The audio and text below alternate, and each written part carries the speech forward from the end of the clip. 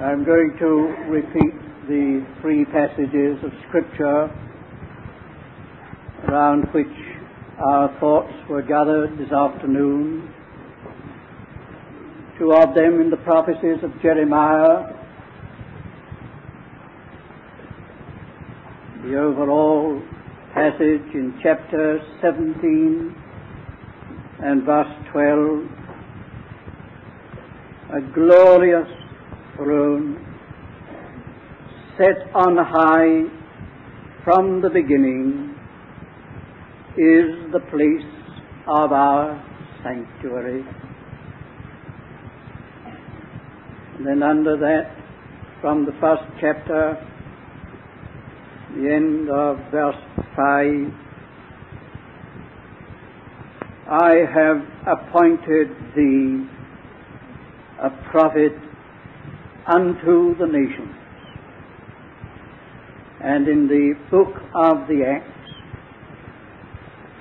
chapter 1, verse 8, ye shall receive power when the Holy Spirit is come upon you, and ye shall be my witnesses both in Jerusalem and in all Judea and Samaria, and unto the uttermost part of the earth.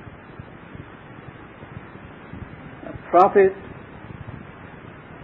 unto the nations, witnesses unto the uttermost part of the earth, and a glorious throne set on high from the beginning is the place of our sanctuary.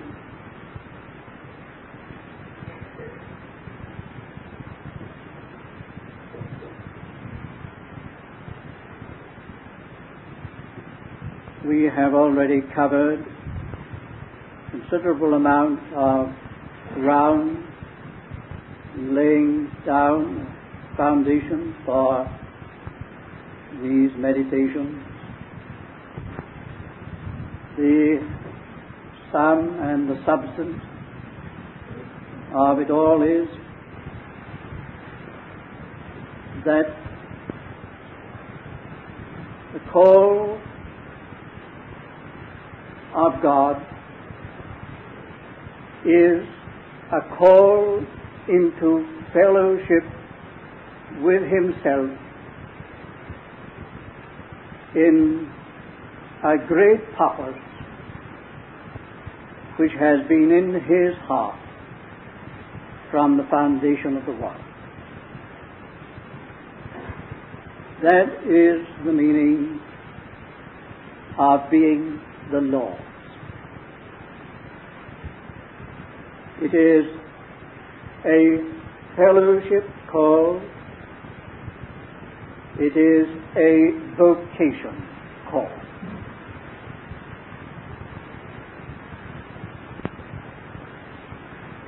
It is therefore something very much more than a call to be saved.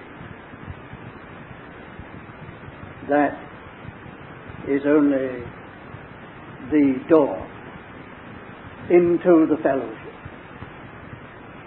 and into the vocation. Now this evening we're going, without any backward look, go on with that. And once more we outline. And I want to here mention 6 parts of that whole matter of fellowship with God in vocation. And of course, what I'm saying, although without quoting the Scripture, is fully based upon and supported by what the Word of God teaches. Firstly, then, this world was made for and given by God to His Son as His possession and inheritance. That lies back of everything in history and in the Bible. It lies back of human life. It lies back of everything that the Bible contains. God designed this world and created it for His Son and gave it to Him as His inheritance.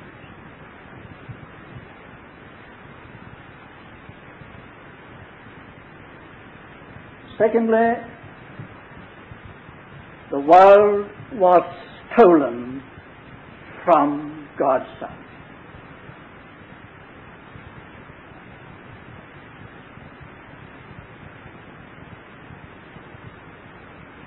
Something that runs through the Bible and breaks out from the prophets again and again is that God has been robbed. God has been robbed.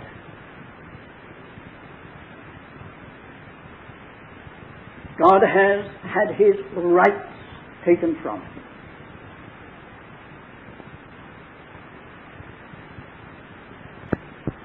God's rights are vested in His Son. And that taking from God relates to the place of God and His Son in this world. And it is not difficult to see that on the one side, the big issue all along is just that. It's just that. God has not got His place or His rights. They have been taken from Him. If we could comprehend the whole meaning of one big Bible word and understand it, we should see that it just comes back to this thing, that word righteousness. Whole of the content of the word righteousness relates to what is right where God is concerned. Righteousness and unrighteousness bear down upon this one issue: God having His place and being ceded His rights. His rights in character, His rights in creation, and His rights in government. Well, they are things said. They are big things. Cover a lot of ground. But this point is that this world has been stolen from God's Son. True, by man's consent. But, however, and why for, that's not our matter at the moment. Simple fact is that it's in wrongful hands. It's in hands to which it does not belong. You know, God has written that truth deep and large in history. Wonder if you have ever yourself wondered about one matter.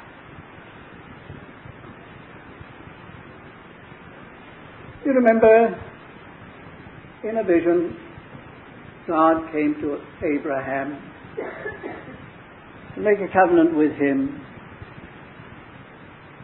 and said, thy seed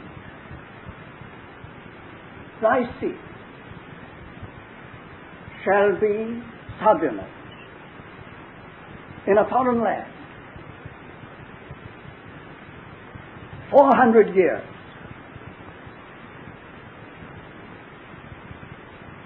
Before they were in existence,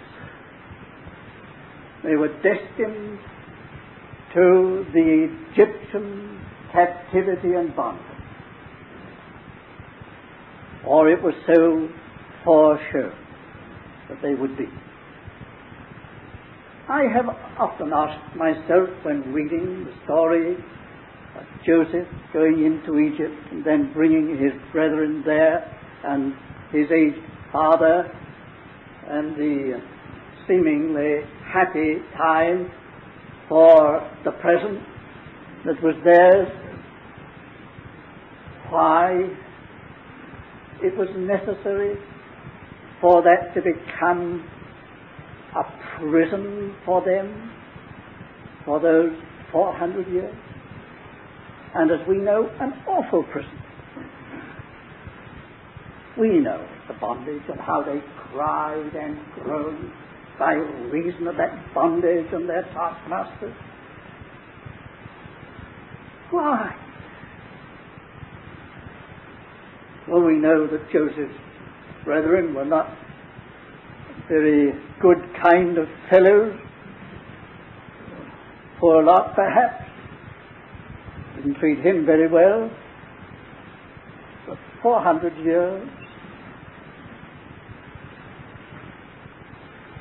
it was for what they were, that they should not have been, to be heavy punishment.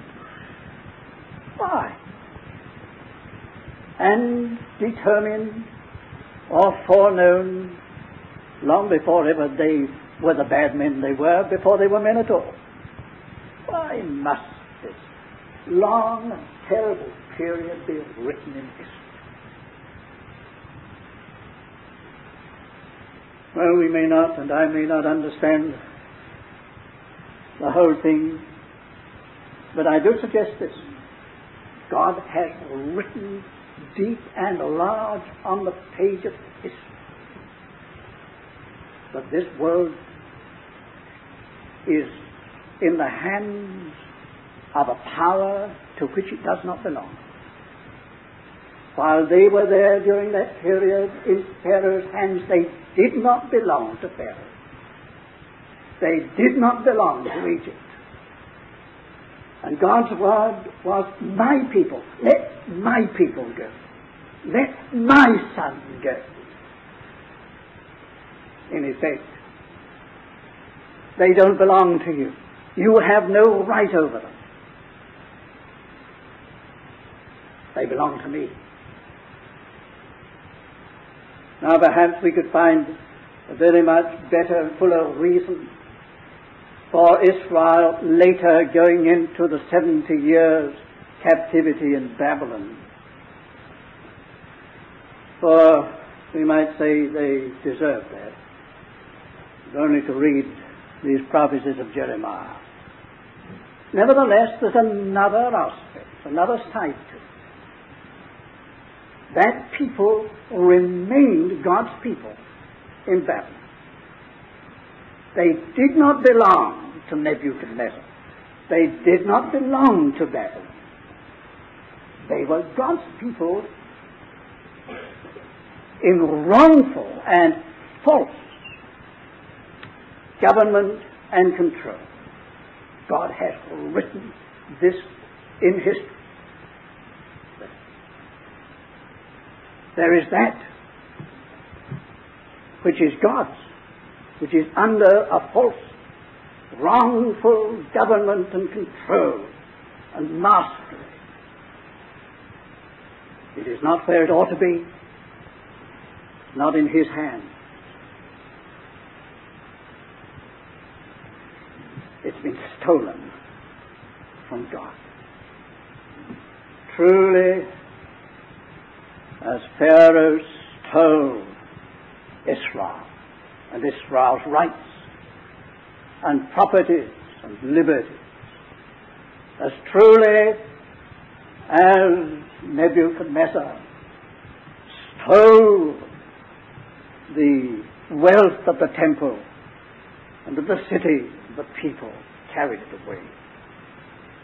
So, in a fuller and deeper and, of course, a spiritual way which is much, much worse than the temporal, this world, which belongs to God,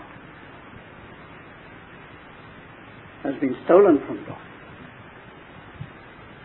He is not in possession of it. It's stolen. God has been robbed. God's Son has been robbed of His inheritance. Thirdly, this world therefore is, in the deepest sense, a lost world. A lost. Of course, lost firstly to its owner, its rightful owner. Lost to the purpose for which it was created. Lost to its own rightful state of peace and joy and satisfaction. It's lost to all that. It is lost to its essential unity, its integration. It's lost to that. That, of course, needs no arguing, belaboring. It is lost to its glory. It's a lost world. All in it, by nature, are lost. The nations are lost. Now, of course, the Lord Jesus made it His business to lay great emphasis upon that fact by every means, by parable and declaration and by work and person. He sought to make this quite clear to all, that the inheritance is lost. Yes, and that it had been stolen. Remember the parable of the vineyard? The wicked husbandman who said, "This is the heir. The heir to whom the inheritance belongs. This is the heir. Come, let us kill him, and the inheritance shall be ours." Oh, what a profound meaning the Lord Jesus had in speaking that parable. We know all His other parables about lost things. We have dwelt mainly upon one side of them. There is another side, you know. Take the one best known of the prodigal, so-called. Well, we've gone round that prodigal, looking at him from every standpoint. So perhaps you think there's nothing more to be said. And have you ever thought that he didn't belong to the man to whom he hired himself out? And he did not belong to that world into which he'd gone. And he did not belong to the circumstances and conditions in which he found himself. There's something in him all the time rising up in revolt, saying, I don't belong here. This is not what I was made for. My whole being cries out and says, I'm in a false position. I'm in a wrong position. I'm where I ought not to be. I should not be in this. If the coin or the sheep could speak those last things, they would have said the same thing. I am not where I ought to be. I'm somewhere else. This is not what I was intended for.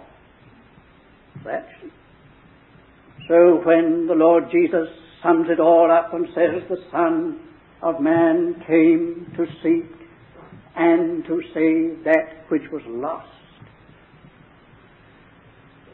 he's touching the ultimate thing. The ultimate thing. Not just the things of man's salvation in that elementary sense, but man's salvation in its profoundest, uttermost sense.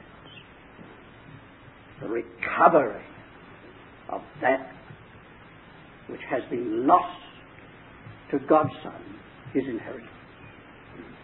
Well, there's nothing perhaps new to you about that, but we're on the way. This world was made for and given by God to his Son. It was stolen from him by a power that has no real right over it. It is therefore a lost world.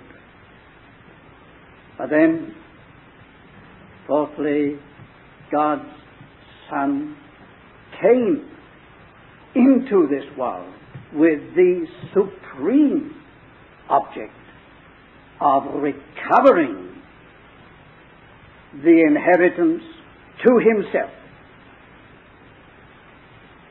of again retrieving the lost and securing the lost inheritance to himself as its rightful owner. And the aim is perhaps the simple gospel, but let us get back of everything and see what it is that lies there at the root of his coming, leaving everything, being divested of everything in heaven, and coming here, and coming to the day of which we are thinking today, even the death of the cross.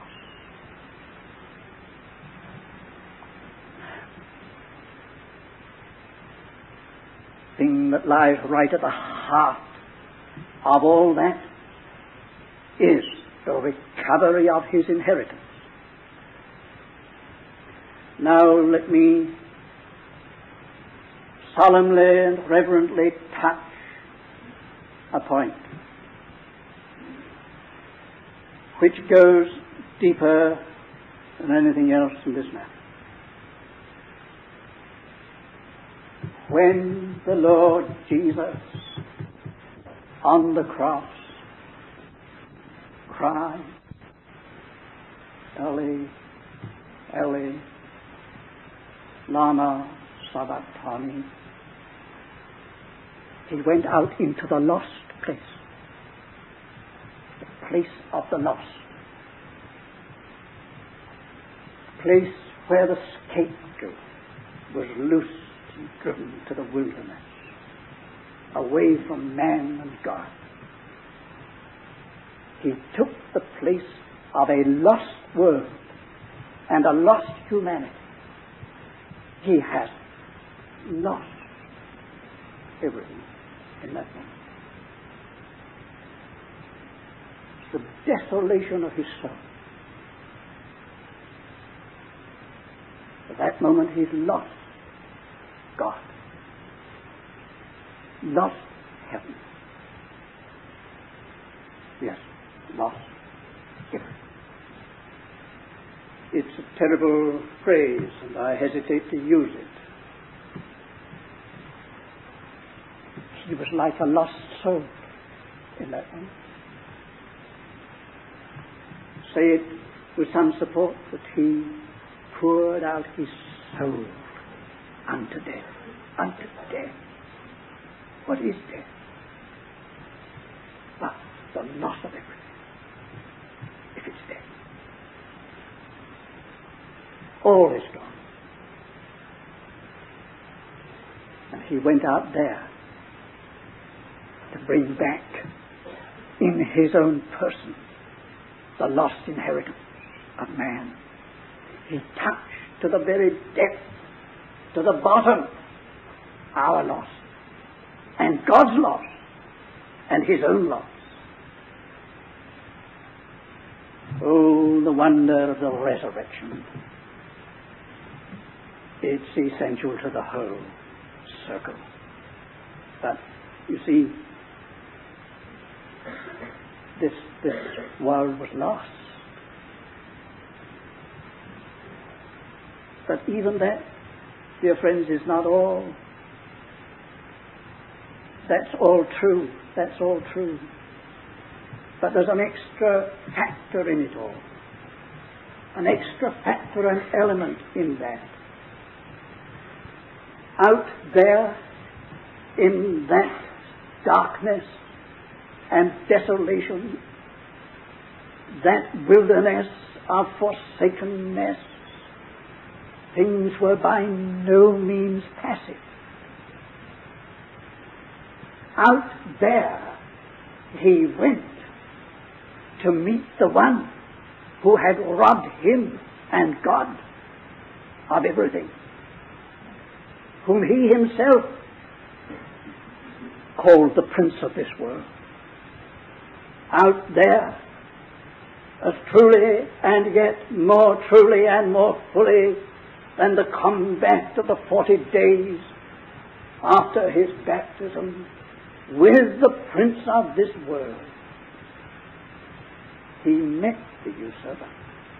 He met the false prince. He met the robber, the stealer. And in awful conflict in that darkness, he wrestled, his great wrestle with the powers of darkness. So terrible that the psalmist well describes them. They compass me about like bees. They compass me about like bees. These hosts of wicked spirits of which false beasts. Out there he met that whole kingdom and hierarchy in full force. He plunged in his imperial strength the depths of darkness down. He brought his trophy up at length. The proud usurper's cry. He wrested the inheritance from the false man. He fought this whole battle out in that dark moment on the cross. Oh, what a lot can be crowded in to a few moments. An eternity can be. So it was with him. You see, the cross was a far, far bigger thing than a crucifix, than a crucifixion. It is cosmic. It compasses the whole range of heaven and earth. That was all focused on that spot in that moment. He thought it through.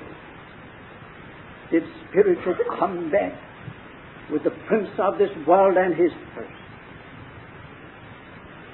And he triumphed by his cross. He stripped off, says Paul, the principalities and the power, made a show of them openly, triumphing over them in his cross.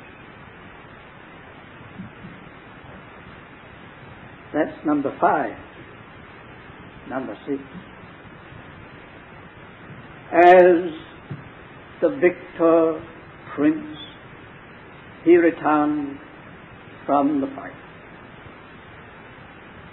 brought back by the power of God. And coming back, he calls his fellow heirs to the vocation of possessing the inheritance with him, taking the inheritance which he has secured in himself. He calls the fellow heirs, and you know that's the scripture, heirs of God and joint heirs with Jesus Christ. He calls them to this great vocation and conflict of the inheritance. That is the meaning of the Christian life, of being a Christian. Called into the fellowship of his Son, called as fellow heirs with him, to share the inheritance with him, but called into the vocation of taking the inheritance and fighting its battle.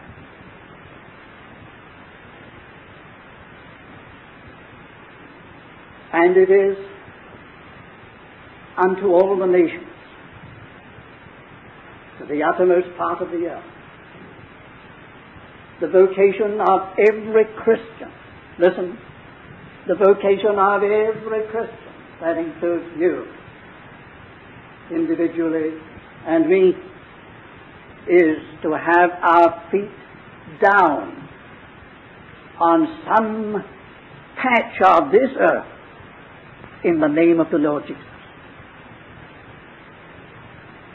And that other one with all his powers will try to shift you, move you, to force you out, drive you out, to make it impossible for you to stay. But that name is sufficient. That name is enough. He has won. Not in our victory, but in his. The methods of those evil forces are too many to count and enumerate and mention. But I put my finger upon one very favorite one, which no doubt is a very live issue with you and with me, the livest issue. And that is as the accuser of the brethren. And if he cannot get us broken on the matter of Christ's redemptive work for our ultimate salvation, he will seek to cripple and paralyze us on the ground of our unworthiness to be the Lord's at all and the Lord's servant. You know, it's the Lord's servants who know most about the work of the accuser, because it's the vocation that he's after.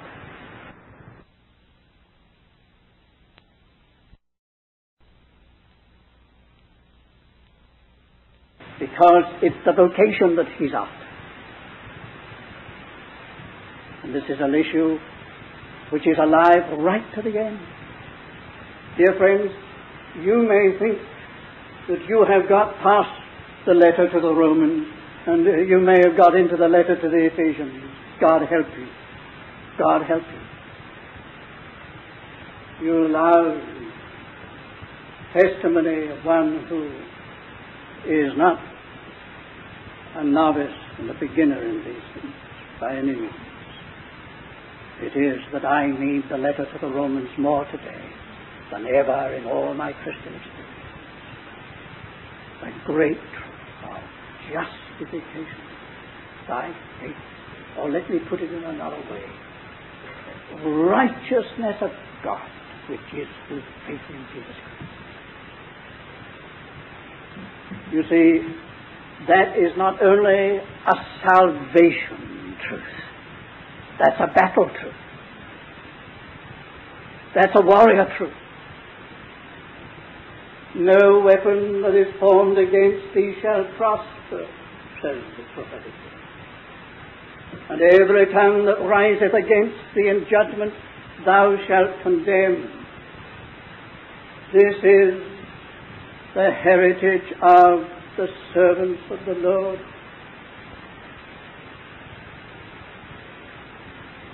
The truth. Is it all true? Is it all true? To what does it apply? Men forge their weapons against the people of God, and they succeed.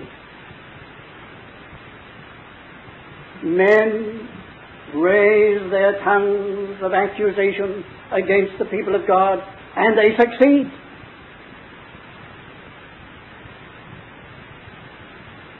Is it true? Apply it to the forces of evil, back of everything, and it's true. Why? And their righteousness is of me, saith the Lord. That cuts the ground from every accusation to this point. And that bluntens every weapon of the accuser. Their righteousness. The opposition of the enemy is along this line to make you surrender to the idea of your non-acceptance by the Lord, your rejection by the Lord, your being set aside by the Lord because look at you, what you are. It's a terrible battle, that. But their righteousness is of me, is the letter to the Romans. We need it in the battle. We need it in the battle. We need it to begin, and we need it at the end.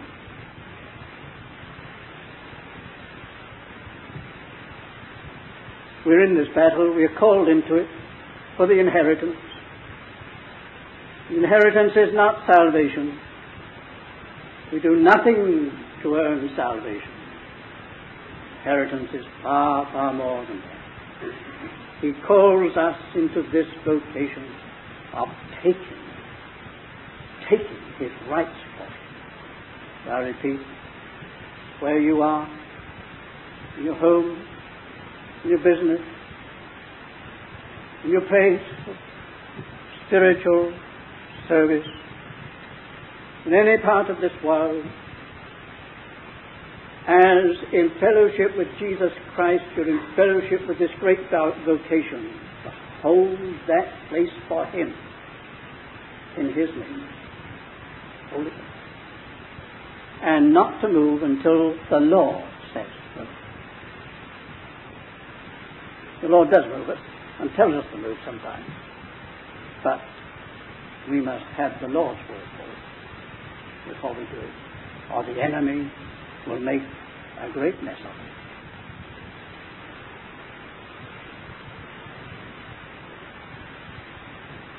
Now there are three things, of course, in this sixth point. The rightful and victorious prince of this world calls us as fellow heirs into the vocation and conflict of recovering the inheritance. That means that in the very call into fellowship with God's Son, there is inherent conflict. You never realize that conflict until you take sides with Jesus Christ. It's then as it wakes up, you find yourself almost immediately in some atmosphere that is charged with antagonism. Without speaking or doing anything, you've got to get up and preach. It's there. It's there.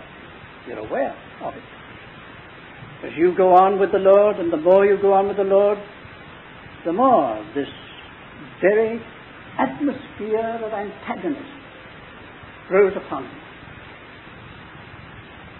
Not very comforting gospel this for you, I know. But you know it's true.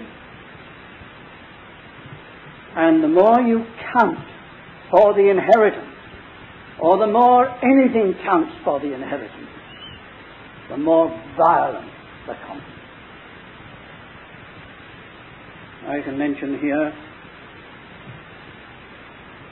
and it will be for your prayer. I had a long letter during this week from a dear aged sister whose name known to many of you, whose writings perhaps to more. The writer of God's plan of redemption. One who has meant much for the Lord and the inheritance through a long life. Now lying in a nursing home after a very bad accident from which it is doubtful she will recover. Very much alone. And in her letter she said, I am the target of the assault of the evil powers in a way in which I've never known in my life. Pray for me. Ask your friends to pray. There's one who has meant much to the Lord in the matter of the inheritance. You would say, well, times she had the waters of quietness. The Lord gave her a calm evening. But dear friends, that's no isolated case.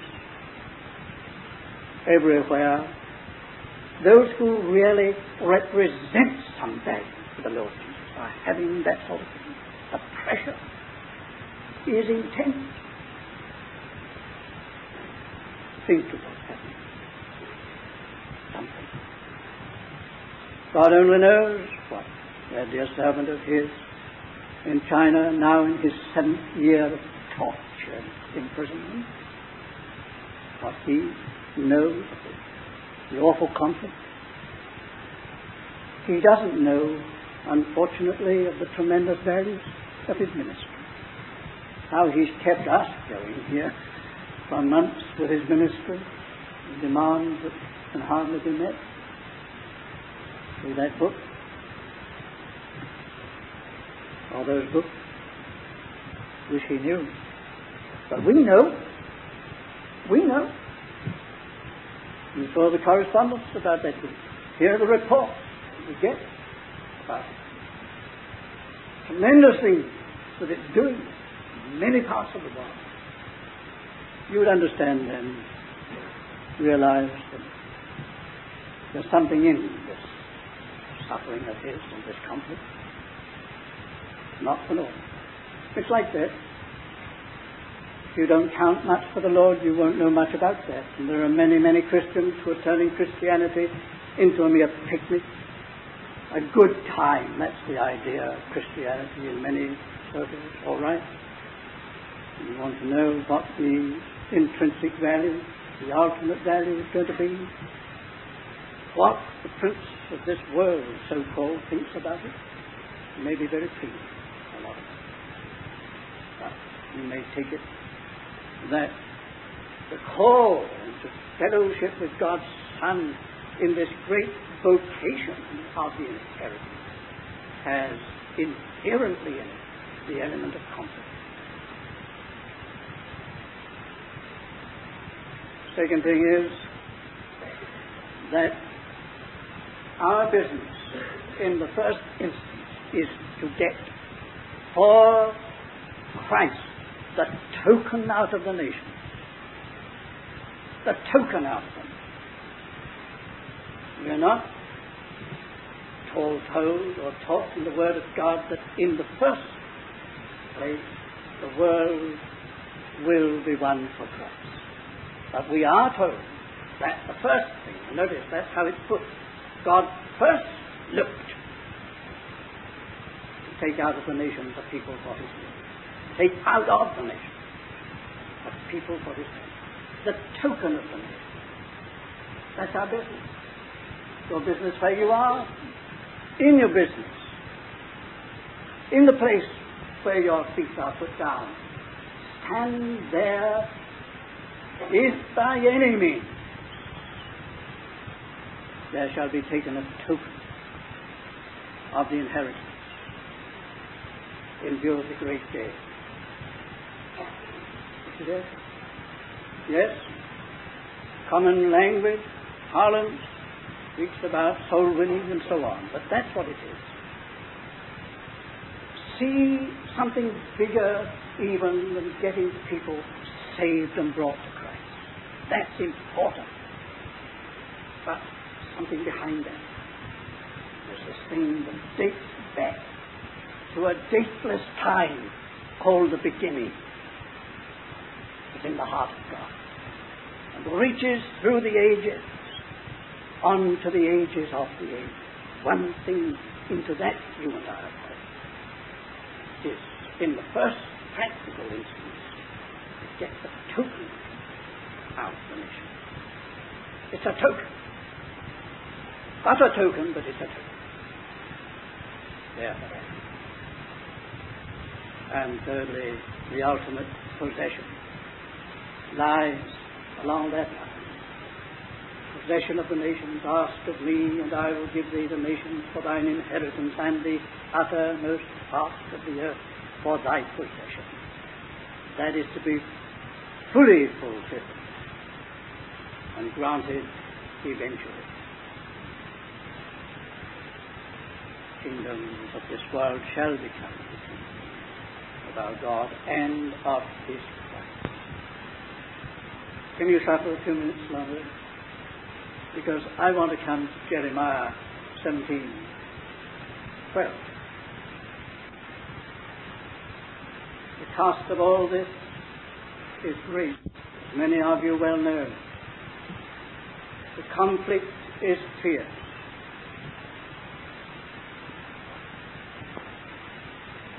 The demands upon us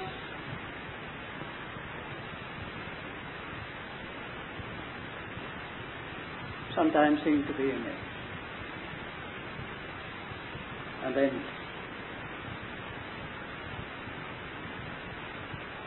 the interests are so vital. So vital. That something is absolutely necessary if we're going to get through. We must have an adequate background for getting through. I have not exaggerated, and even if you don't know what I'm talking about, believe me, some do. The involvements in this great business are very, very great and very serious and very exacting upon the saints. Necessity, some basis, some background which is adequate to meet it all and go through. And what is it? Oh, read again Jeremiah, if you had the patience to read right through this long, terrible book. Hear this man's groans and cries and sighs, trouble. Hear him saying, woe is me, my mother, that you gave birth to a man of trifling contention.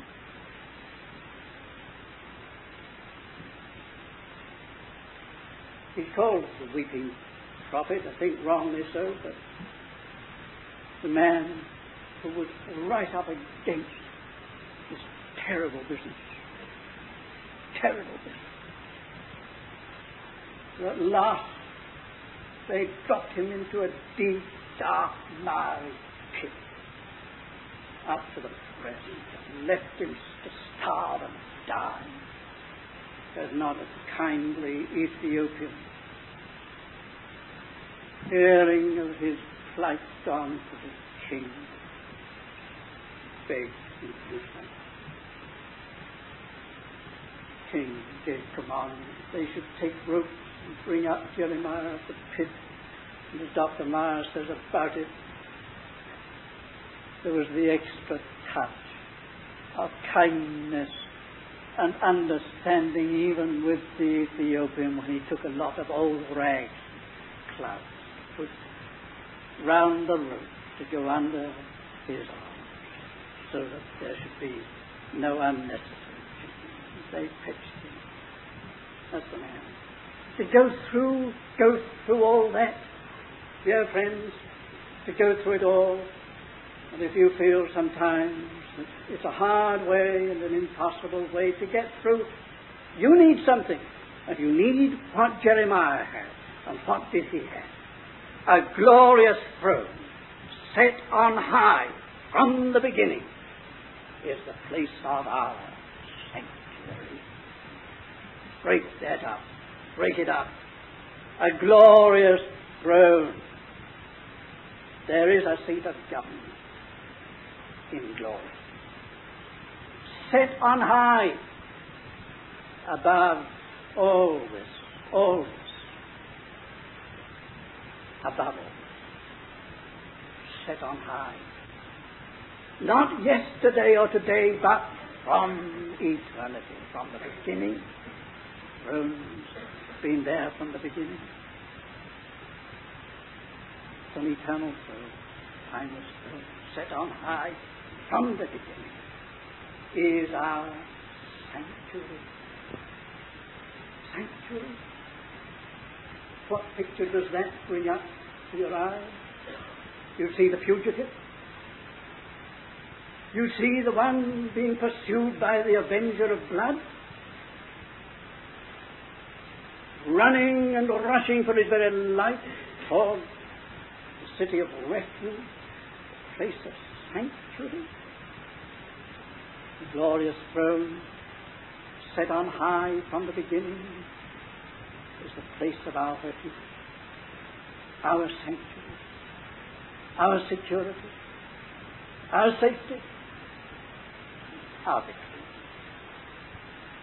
And when you come to think about it, not only Jeremiah, but Isaiah fulfilled his ministry on the strength of that. In the year that Isaiah died, I saw the Lord high and lifted up and sitting upon a throne.